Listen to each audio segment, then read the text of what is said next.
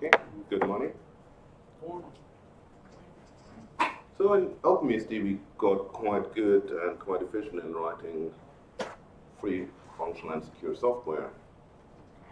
So we do have time to also produce release artwork and write funny songs.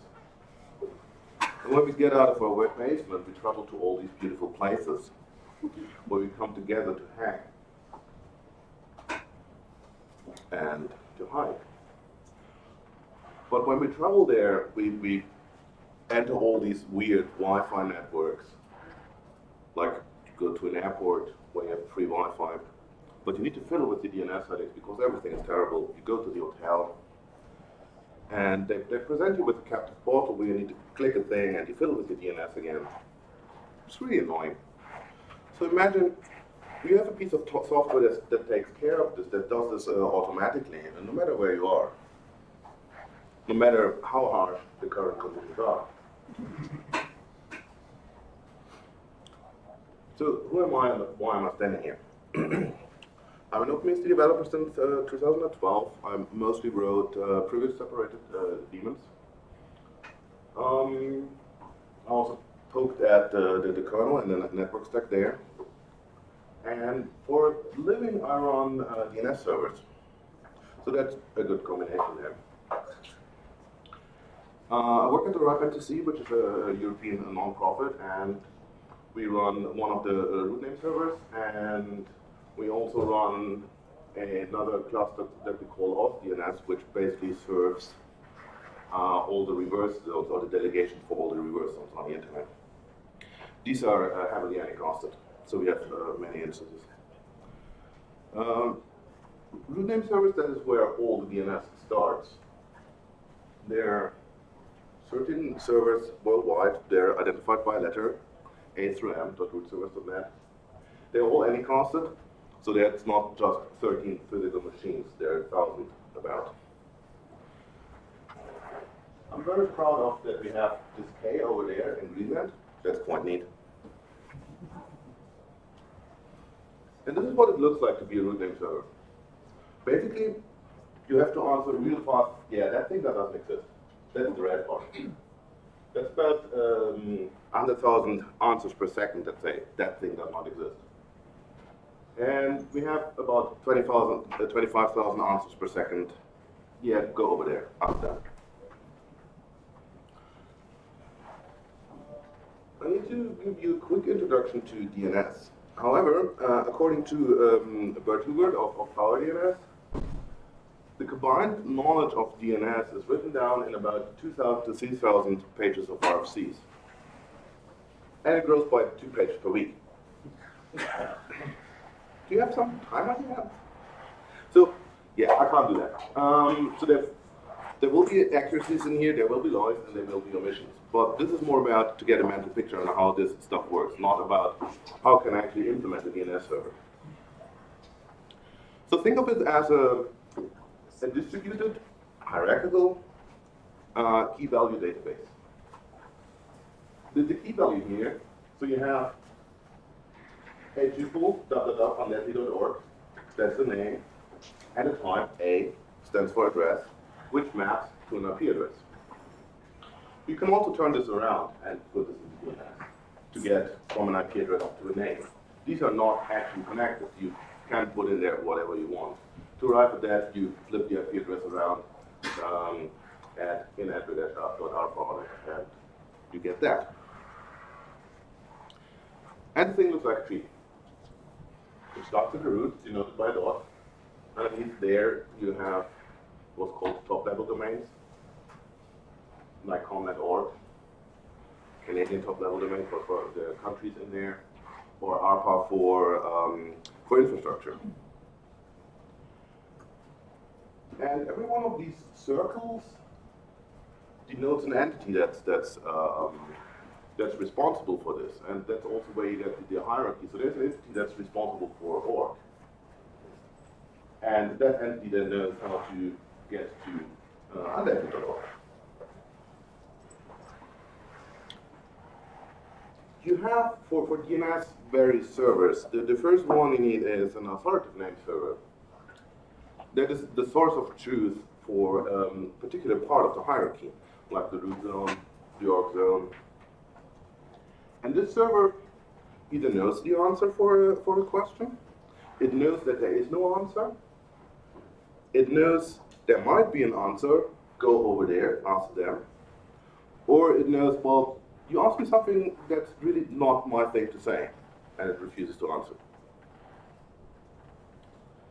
Another piece of server is the recursive name servers, and these are the complicated part. They know how to navigate this hierarchy, this tree. And then there's a last piece. You're on your laptop and you want something resolved in DNS. Then you have the C library, which the endpoints there are usually get address info and get name info. These things then know how to talk to a recursive name server, and that recursive name server which it wants to talk to is configured in @resolve.conf normally. So if you want to get IP address for .unetd.org, it looks like this in C. And since this is an example, it leaves out all the error handling. Look at the BSDCan page, which explains how to do this properly. So that thing went off to the recursive resolver, and then the recursive resolver needs to do some work. And that work starts with, hey, root zone, unetd.org. Have you heard of that? But hang on, how is it? What is it talking to now? This is a chicken and egg problem. It needs to know where the root is. The solution for that is it's built in. Every recursive resolver has a list of root name servers and IP addresses built in. So yeah, it kind of knows who to talk to.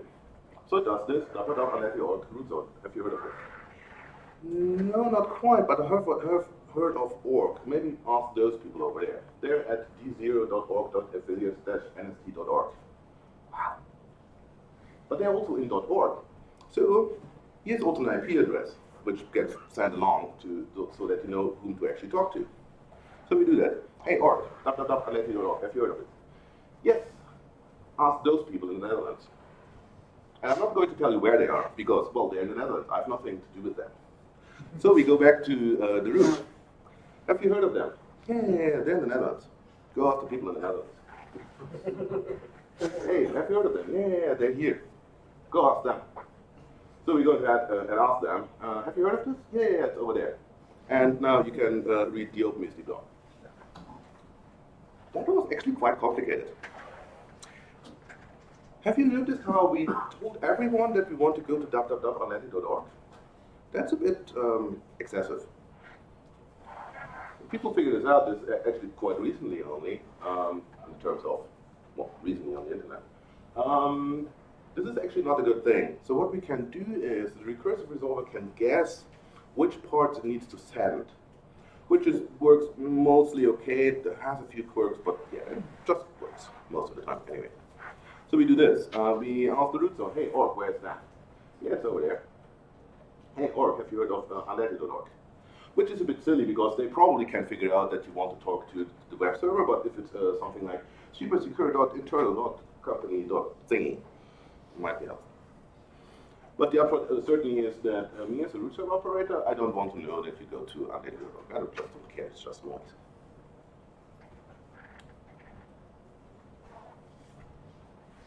We'll be okay. So DNS itself is completely unauthenticated. You just get an answer, you don't know what it means. The DNSSEC tries to solve this. You get origin authentication, which means the thing that I get, I'm sure that it comes from the person that it's supposed to come from. Integrity means what arrived here, nobody on the path messed with it. The denial of existence is assigned as well. The upshot here is that nobody can fake that the thing does not exist, which is also important. However, it doesn't give you confidentiality. So the answers are not encrypted. The path to the server is not encrypted, so everybody can still see what you're doing. There are a few new things that one can do with DNSSEC, and I really like this one.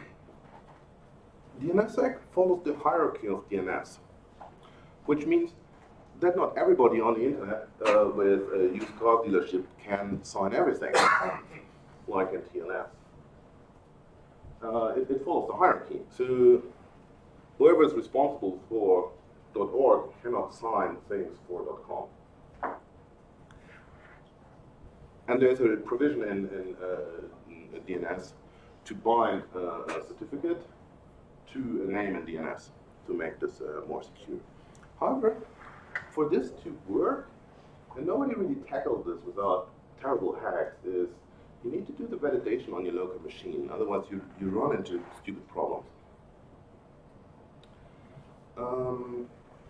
See, do things like that. Like, so, if you don't do it on your laptop, and you ask a recursive nameserver, please do the DNSSEC validation for me. Why do I trust that? And why do I trust the path to that? This is easily solved by just doing it on your laptop. However, that is a bit problematic. The first thing that we noticed is you need an accurate clock, because DNSSEC signs in an interval, so the signature is only valid for this period of time. So you're on your laptop and you move it around, you don't control the network, so someone might actually do active filtering. Like everybody knows that DNS is port 53, it's 512 bytes and UDP. So middle boxes might try to filter other things that they don't know about. Or maybe you have a recursive nameserver configured by hand that just doesn't, for operational reasons, doesn't support it, and then you also don't get the required records for DNSSEC to work. This was also a thing that we actually actively ran into. So you can also, well, don't do that then, but the point is, I want this to work automatically. I suppose it should work on Morris's laptop, that kind of thing. But he's running unwind. Oh, nice. So yeah, did not explain how DNSSEC actually works, but what it does. Not too terrible, I guess. There are two more things that we need to consider. The first one is, where do we want to send DNS queries to? There are many options. We can do our own recursion, like the diagram that I showed, the animation. That's quite complicated, but we can do that. We can statically configure a nameserver. The public resolvers, the quad access are quite popular for that. And some of them even support DNS over TLS, which gives you encryption over the transport. We might want to use the ones that we learned over DHCP or router advertisements. My laptop might have a Wi-Fi and a 4G connection at the same time. I need to juggle that. If I want Wi-Fi, I probably don't want to send my DNS queries out over 4G, that's sorry. But all of these solutions, there's only one single place where we configure this, so they're all fighting over ncresolve.conf. And another consideration here is the privacy part. Who can see what I'm asking for? And with if you talk to an upstream forwarder, if it's provided by DHCP or you configure it by hand, then the server operator can see this, what you're asking for, or a person in the middle can just sniff your traffic. If you put DNS over TLS in the mix, then at least your path to the operator is encrypted, so someone on the path can't see this. But again, the server operator can see this.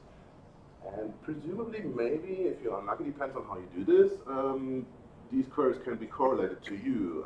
So the DNS over TLS resolver needs to talk to the internet, and if I can observe that path, that might be correlated to me. For example, if I run my own, and I'm the only one talking to this, then it's trivial. Whatever that thing is asking for, that came from me. Another alternative is, well, we do our own recursion, and we have the qname-minimization enabled. So someone who's close to my laptop can observe what I'm doing, but the authoritative nameserver is probably maybe not. The other thing is that you run into when you're traveling around with your laptop is captive portals. This is the thing you're on the free Wi-Fi and they want you to click on the thing, yes, I accept your terms and services and I'm not evil and this is all good. But for that to work, they're playing evil tricks with DNS, maybe with HTTP interception. And for it to really work all the time, when you know that you're behind a captive portal, you need to talk to the DHCP service. You might, DHCP provided name service, you might get around this. But usually what happens is you try to go to your site and it intercepts this, redirects you to something that is not resolvable on the open internet. And only on the name service that the DHCP lease provided you can actually resolve this. We will come back to that later, why that is important.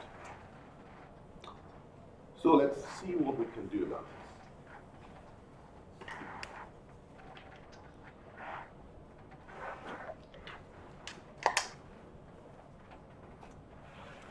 First, what did we do in the past? The simplest solution is, yeah, just let the DH client do the thing.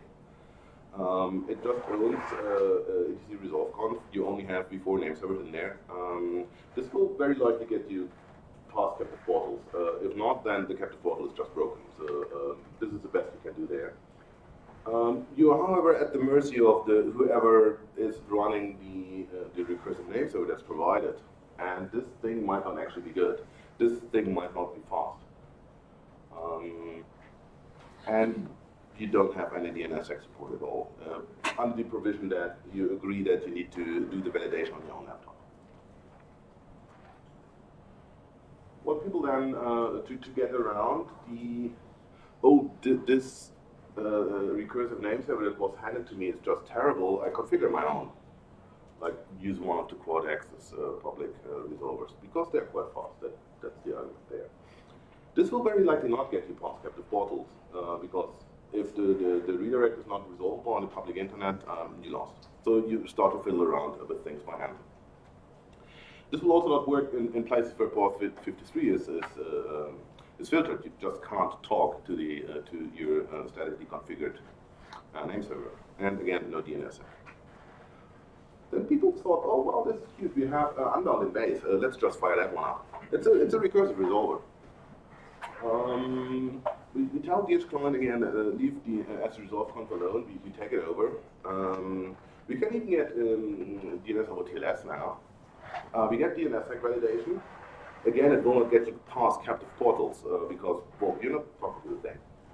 And you run into problems where DNS is filtered. So again, you fiddle around with things. I looked at what FreeBSD is doing. They have a resolve conf as a daemon, which is upstream called open resolve, which is a rewrite of a thing that Debian did. From what I can work out from the man page, this is quite powerful. You can script it, and it can run scripts on events. It also has provisions on how to reconfigure a recursive name server that you run on your local box when things change. Like you get a new DHCP lease, you can script it that it then fills those in as a forwarder. But from what I can tell, it doesn't come with batteries included. So you need to do all this setup and all this configuration, which is great if you want to do sysadmining work, but if you want it to just work, that's not so nice. And this is where we end up with unwind then, to solve all these things. So unwind is a validating recursive name server that's supposed to run on your laptop. And it should always run. Which means that it must be at least as good as just doing the DH client points at the DHCP provided name servers, otherwise people get annoyed.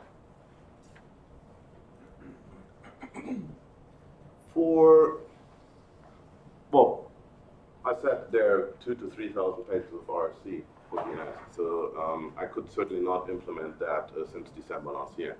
So we are using libunknown for that, for the heavy DNS listing, which gives us a DNSSEC, the recursion. It can talk to, you can configure static forwarders to talk to those, and it gives us a DNS over TLS.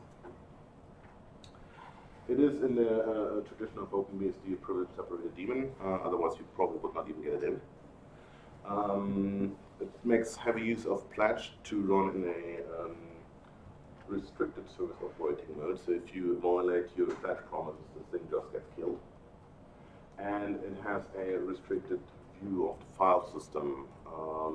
It just does not see anything else. So think of it kind of like maybe change root with a file in there, but this is more powerful. Also go to Bob's talk about this.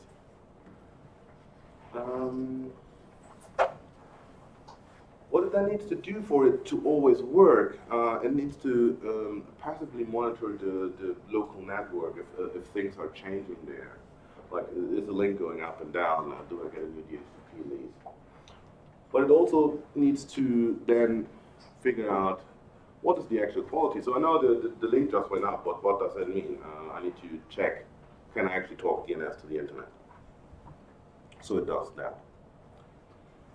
Let's have a look at the details. So libunknown, this is developed by NL Labs. They give us unknown and also NSD. We have both of them in OpenBSD base. For technical reasons, unwind has a local copy of this part. But we don't do any changes to it, so updates to it are very easy. Every time we update unknown, we just copy the things over. Also, if we need to do tiny changes, upstream is very receptive to this, so we do not carry any local diffs. It is privilege separated, which is the standard for all the network daemons in OpenBSD. And if you wanted to write a new one, just copy an old one, rip all the special parts out, and these days I can do it in 1 to 2 hours to have a new one.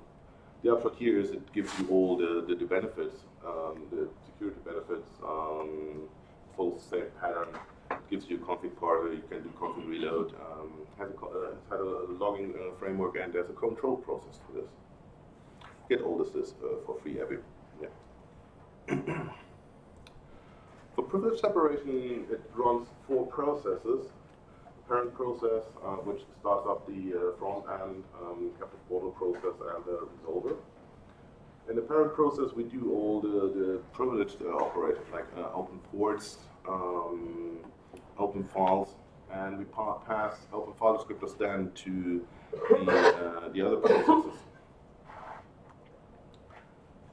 The front end process talks to the network via an open port that gets handed in from the parent process.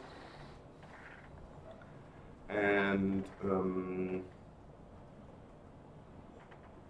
so it gets a query over the service port, passes this on to the resolver process over a pipe. The resolver process resolves this for us and gives us the answer packet, which we then send out over UDP. When it comes up, it does not actually have a service port open. It starts to look around what's the current network quality, and once it decides, oh, I can actually talk DNS, then it asks the parent process, please open the port for me. The same happens when it later on finds out that it can no longer talk DNS at all, then it asks the parent process to close it can actually close the port itself. Later on more why that is a good thing.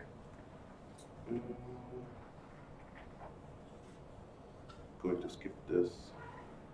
The resolver process does all the DNS querying for us, but it also checks different resolving strategies for us, and it decides on which is the best one.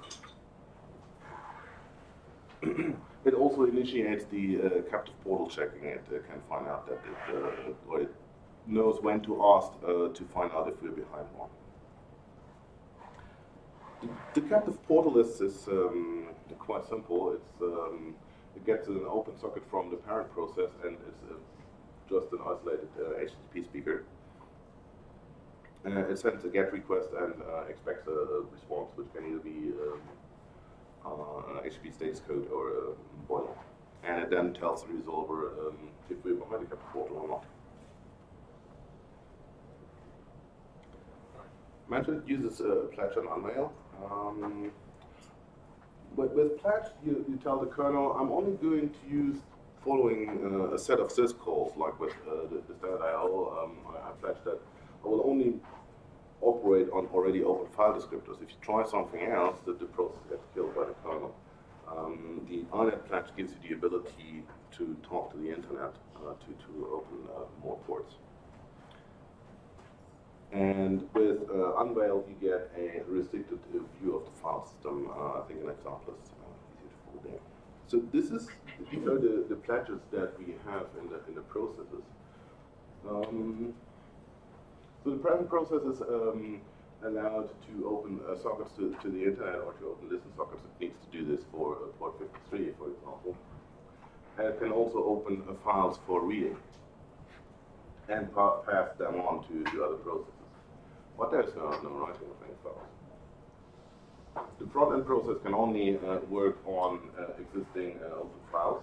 It can receive them from the parent process, and it can accept connections on the control socket. That's what the Unix patch is doing there. The resolver process is somewhat powerful because it actually needs to talk to the internet, so it is allowed to do that. And it's also allowed to read files. But we don't want it to read all over the file system. So we only unveil the certificate bundle that we need for DNS over TLS validation. So it can only see this one file. And the captive portal is very limited. It can only talk to open file scripts and get them. So it will be quite difficult to get out of this with data that you don't trust.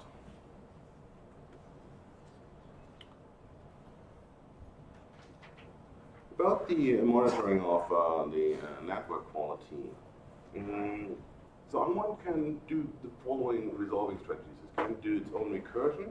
It can talk to DHCP provided resolvers. It can talk to statically configured forwarders, and it can do DNS over TLS for statically configured resolvers. And now it needs to figure out which one is actually good. And what it does, it sends a query for a thing that is known to exist. So this is just a technicality. It knows that the root zone exists, and it knows that this thing is there. And it's also known that the root zone is signed, so we can depend on this. And if we get an answer, and we can validate the answer, then we know, yeah, this thing actually allows validation. Maybe we only get an answer, but all the DNSSEC records are stripped. So this is not the validation fails. This is validation is just not available because the thing that you're talking to does not allow this. Then you arrive at a quality of resolving. If you haven't checked it yet, we end up with unknown. If you run into a timeout, this is that. And this is then only also, well, from the top to the bottom, the best strategy. So this is ordered in quality. We always prefer one that's validating over one that's resolving. We also keep a histogram of response times. So everything that's below 10 milliseconds here, these 1,000 answers, they probably came from the cache. And this looks like we're having around 40, 60 milliseconds response time at this particular location. The idea here is that we can use this to distinguish between if we want to switch resolving strategies. If it's really terrible, like all your answers are up there, 1,000 milliseconds response time, maybe you want to talk to something else. I also mentioned the captive portal detection. This works by you need to configure a URL, and yeah, it sends a GET request to that, and it can expect a HTTP status code or a status code and a body or only a body. And while we get an answer that is not expected, or maybe we get a timeout, we decide, okay, we are behind the captive portal, and that short circuits the decision process to what should we talk to always only choose DHCP provided ones, no matter how terrible they are, because that's the thing that we need to talk to get past this. And in the background, it continuously reprobes to figure out, oh, someone actually clicked, yeah, I'm fine with the terms and services, and you're past the thing.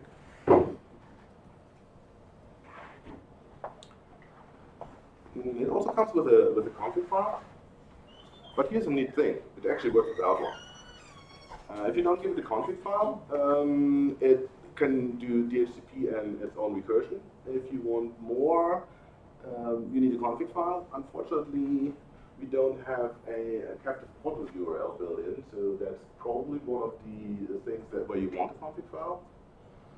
You can configure the preference if you so decide, and static forwarders, and you can also enable DNS over TLS. That's the last one there, and you can give it a authentication name for, so you configure your name servers with IP addresses, otherwise you end up with a chicken and egg problem. How are you supposed to then validate a cert that you're getting back? So you need to tell it, expect this, which is the authentication name. I mentioned that it needs to be at least as good as talking to DH. If we're back in the, DH client owns etc resolve conf. And this has also to do with, we don't open the port immediately on 53. So we arrange a resolve conf like this, where we first list localhost, and then we list the name servers that the DHCP client got. And the upshot here is that the C library resolver, it tries to talk to 127, but if nothing is listening there, it will immediately fall over to the next two. There's no timeout there. It immediately gets a port unreachable and knows, talk to another thing. This is not there. All right. What kind of failure modes is there where this can't be as good as DHCP because it uses the DHCP provided IP addresses? Yes. Dutch railway system. They have a. So we are using the unbound, which means that we cannot disable EDNS0 option, which is a technicality. It always sends an EDNS0 option with the query. And what the middle box on the Dutch Rails does, it sees EDNS0, and whatever you ask the damn thing, it responds with what you're asking for, it does not exist. Like always. And we can't get around this. And then what we then do is we disable port 53 and we talk directly to the thing. The C library does not send EDNS0 and we get past it. Yes, internet is terrible. Okay, so EDNS0 is coming from libunbound. Yes. Which is imported from a third party project. Okay.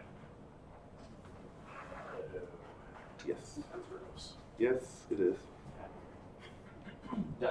I've tried running recursive resolvers locally on my laptop at 8,000 bags of hacks before, and this is the trick that actually makes it work. Because there's always some place it just does not fucking work because they have blocked it. Yep. And we might run into something else where it decides, oh, this is weird, we are not talking to you. So But this is the fallback. You don't even notice when this Yeah. goes away because the libc resolver works. Or it's a bug in the libc resolver. Then we have another maintainer who needs to fix this.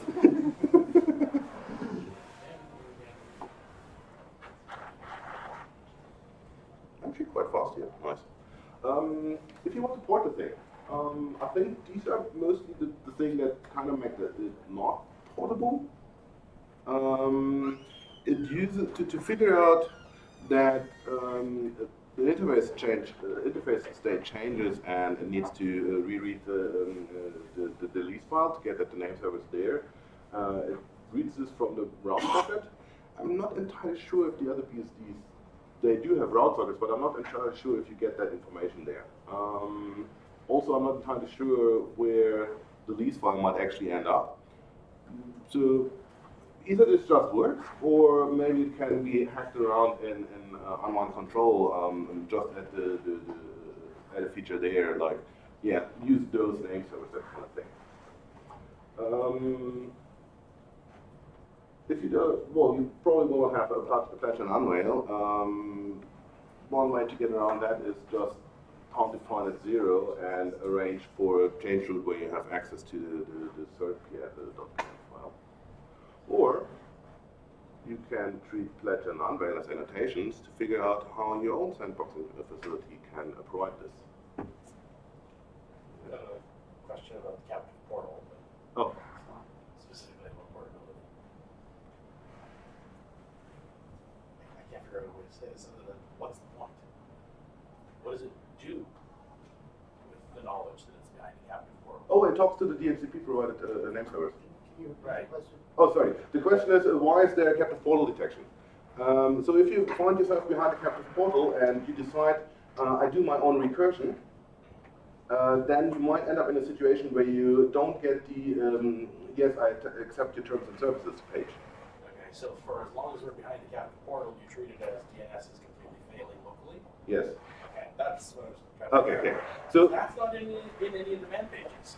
Sorry. So then does it switch the entire system resolver over and then keep checking the do I have access to the internet page using the other resolvers? Or are those When does it switch back after it notices the captive portal is passed? Like, that's one part. Yes, it periodically rechecks, it does a GET request, and then when it gets the response that it wants, then it switches to whatever you have configured. So if switching to the DHCP name servers makes the internet work, Yes. then does it start realizing the page works and then switch off halfway through the terms and services page? Yeah. No. Because when you get presented the terms of services page, the internet is not working yet. So if you in the background it does GET requests to the configured checker, and when you have not clicked the thing yet, it will get back. No, you're not talking to the internet. There's no race to lose. Oh. Yeah. I think I was done with this slide. Huh. An idiot at the end. Wow. Some future work. We had this cute idea that we want to have this broadcast mechanism where all the sources that tell us, here's the name server that you can ask, converge. So we currently parse DHCP lease files, that's just ugly. What are we doing with router advertisements that give us v6 name servers? What are we doing with the 4G modem that gives us in a completely horrible way the name servers? The idea is to just put this on the route socket, we listen on this, and we get the information out of there.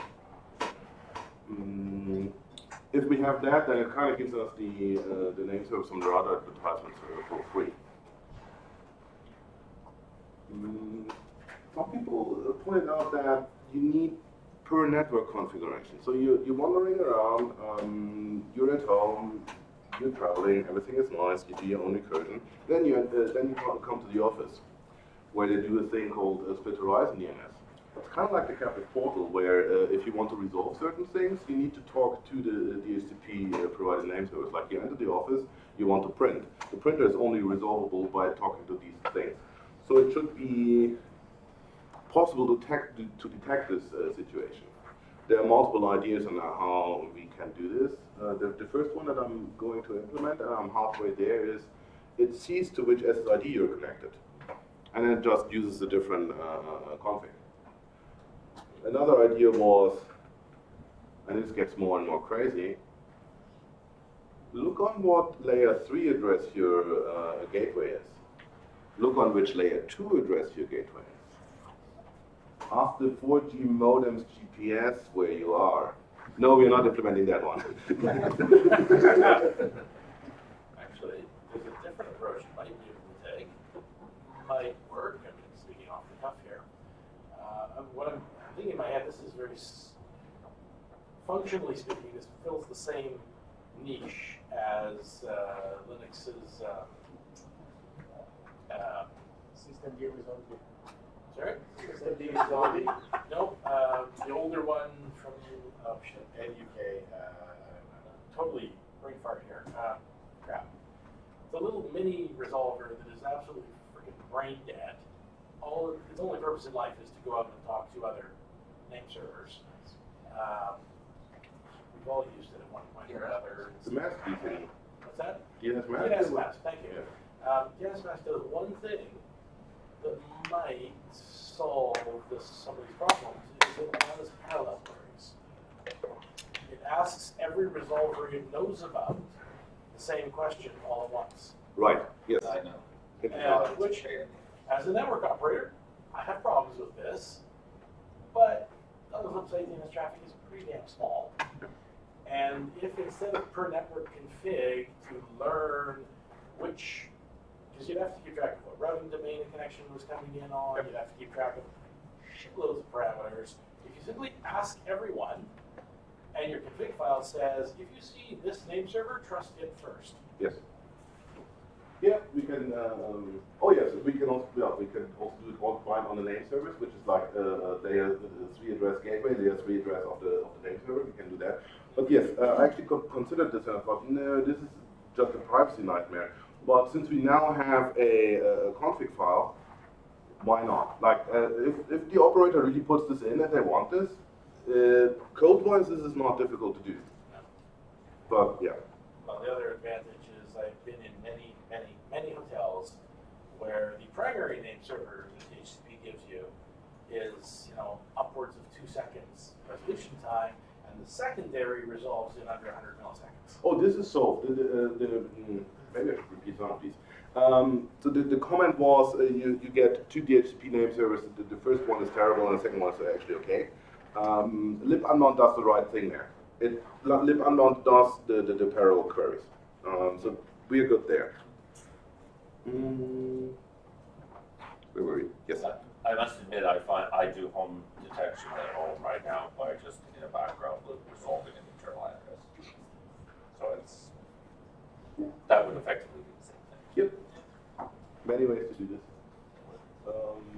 So yeah, this certainly, I suppose ideas will come up. So first I will implement the SSID idea, and then, whoopsie.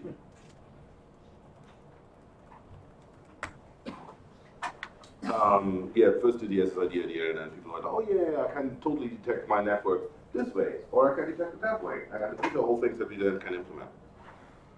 Right.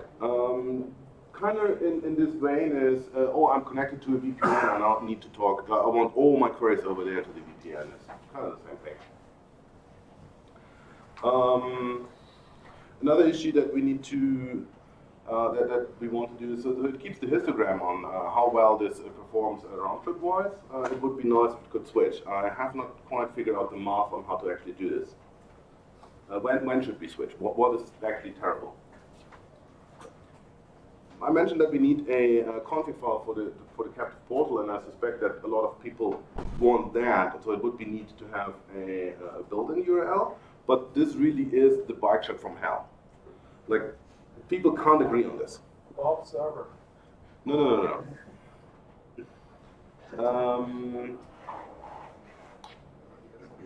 And the other thing is, on one of the slides, I called this thing, it does opportunistic DNSSEC validation. The idea here is that it detects that DNSSEC actually works, and then uses it. The problem is, it is too optimistic in this. When it starts to fail and it detects it fails, well, it stops doing it, which is a trivial downgrade. So the idea what we want to implement is, you're in a network, in the background it detects DNSSEC works, it pins it to DNSSEC must work here. You cannot downgrade this. Only when you move networks, it needs to detect that you move to a different network, then it does a reprobe again. Or maybe you really know that DNSSEC must work. We can also provide a config option to never allow a downgrade in that sense. But then you're again on your own, so you kind of lose functionality there, because once you move to a network where it does not work, then you need to fiddle again with it. It's a trade-off, I guess. More questions? Yes. Are you aware of NLab's DNSSEC trigger, and or are you cooperating with them on this? The question was, am I aware of NLab's DNSSEC trigger, was it called?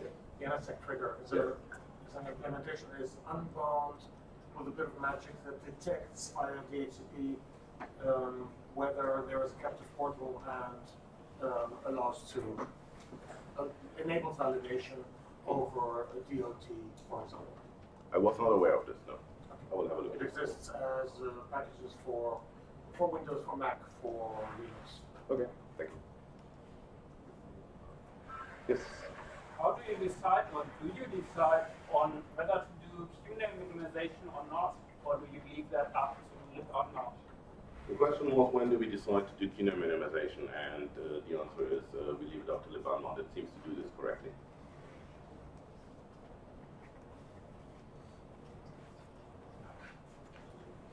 Another question, if I may? Yes. Are you going to, or have you thought about some form of indication to the user, I don't know how, that DNSSEC validation has been disabled or downgraded?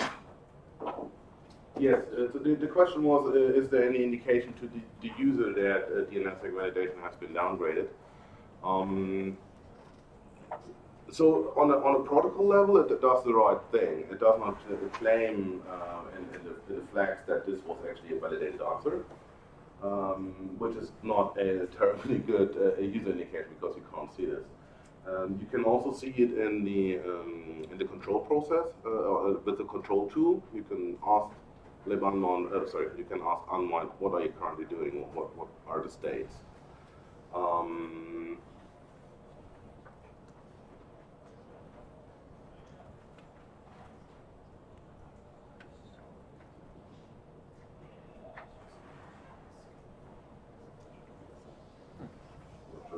So it shows you this. It can actually talk to the internet, and you get validating answers, so nothing is interfering. It also gives us DHCP name servers that are also validating, and apparently everything. Well, actually, why is it doing that? I was told that everything about 1024 is evil in this room. So this is trying to talk to 843, which is apparently also evil. So that gets blocked. Does that have? Is there a machine parsable version of that? Sorry, you go ahead first. Is there a machine parsable version of that output? No, not yet. But if you want to, so it speaks a specific binary protocol, and this can be implemented, or we can implement it here that it's a machine parsable. Because for people that use things like i3bar, it would be interesting to have a condensed version of that in your status bar. Yes. You can just talk on the unwind CTL socket. Yeah. So the question was, is there a machine parsable output for this and for like your window manager? Because why would you run the control program by hand? That's you really need to have this more in your face that something happens. That's true. Something from over there? I was going to point out that it's anything except 80 and 443 and 22. It's whitelisted, not blacklisted. At least that's the latest information I have. Well, soon this will also work. Otherwise, the recursive would not be validating.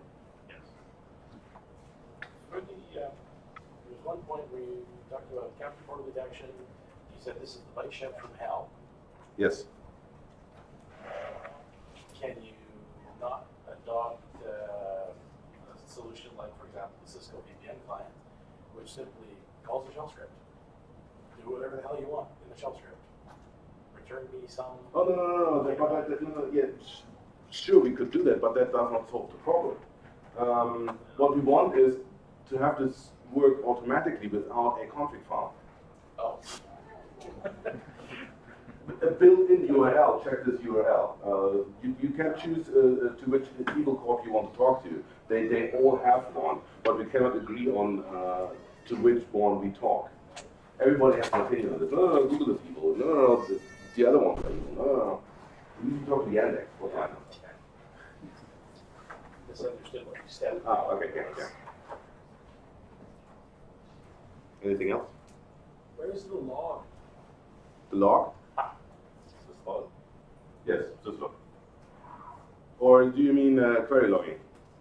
No, syslog is fine. Yeah, yeah.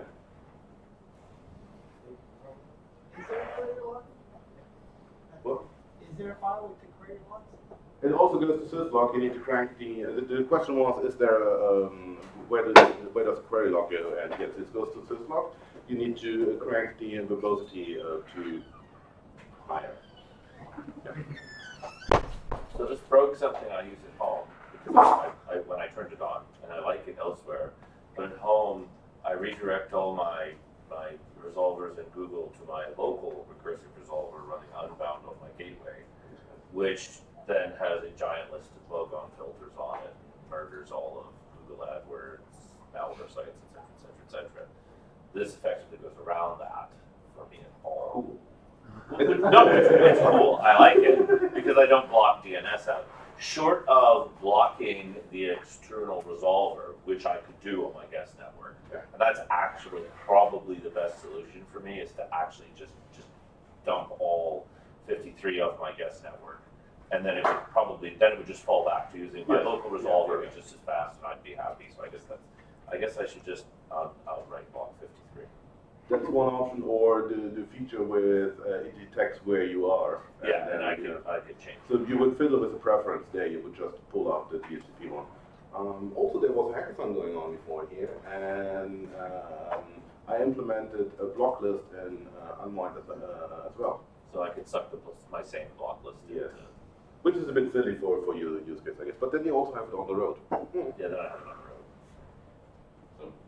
How far away is this from being usable for not just my own personal use on a laptop, but being a useful resolving name server for, say, my 400,000 users? It will never be. No. Okay. That's not the point.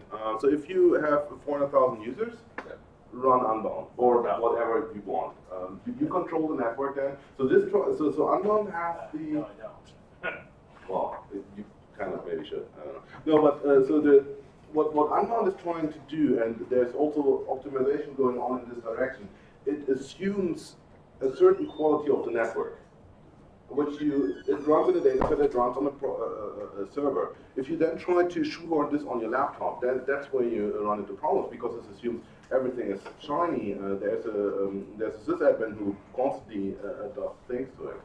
When that fails, you're in trouble and you start to fiddle with it. And this is the niche that unwind tries to solve. So it will never try to replace that.